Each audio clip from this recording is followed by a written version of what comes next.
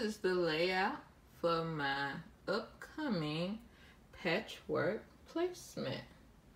I used the 4-inch apple core template to cut these quilt blocks, apple core quilt blocks. So it has an Afrocentric theme, as you can see. Black, red, yellow, and green. So this is it.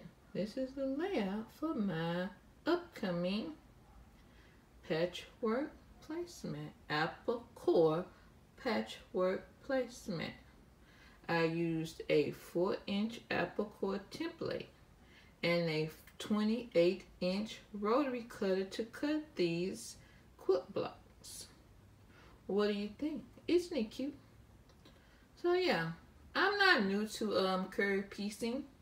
My first experience with curve piecing was the Drunkard's Path quilt block 20 years ago when I first started quilting. So I have been quilting now for 20 years. And I'm thankful to my 1,000 YouTube subscribers. So I'm sending a special thank you to everyone who has subscribed to my YouTube channel. You are amazing. You helped me reach 1K. Wow. Check out these blocks. Aren't they cute? So I'll just fold them in half and sew pin them from the center to one side, center to the other side, and just sew them together slowly using my 1/4-inch foot on my sewing machine. So you pin them from the center to the left, and then the center to the right, or the center to the right, and then the center to the left. And you sew them together. So I'll sew them in 4 patches. So I mean, that'll be a 4 patch right there. And then that's a 4 patch, and I'll be left with these 2. So I flip them over and sew them on top of this 4 patch. And then that's a 4 patch. That's another 4 patch, and then I'll be left with these 2.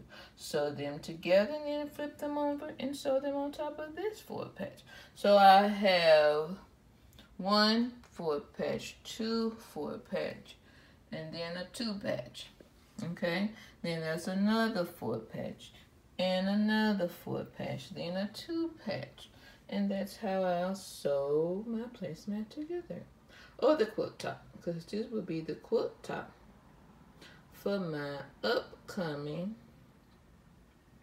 patchwork placemat, apple core patchwork placemat. So this will be my first time sewing apple cores together, but it will not be my first time sewing my quilt blocks together using curved piecing, and it's not hard. So you will fold this together, fold this up, and then pin that, and that crease, it'll be 2 creases, and then that's what you would so you would pin together to this side, pin together to this side, and then see the top. I marked the top. So if I flip this over, there's the top. Okay, and then you flip this one over,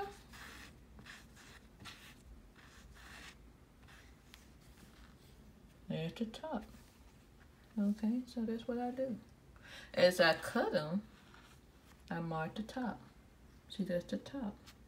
So the square stays a square, and you just rotate the apple core block versus depending on what direction the apple core will go in. So some will be side to side, some will be up and down. So pretend this was an up and down square.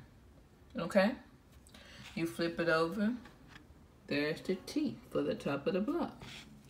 So pretend this was an up and down square. You flip it over. There's the T for the top of the block. So doing it that way ensures that the crossway grain is going crosswise, grain is going side to side, and the up and down grain is going up and down. The long wise grain is going up and down. Now you mess with some prints and you don't have the grains going right, it's just gonna look like a big old mess. And you don't want that. So I mark every square, the top of every square.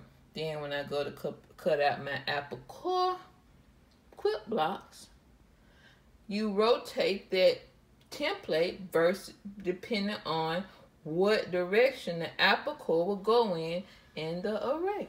And that's basically how it goes. Thanks for watching my video. Please like, share my stuff. Watch my videos. I need to get my watch hours up. Well, thanks for watching my video. Subscribe. See you later.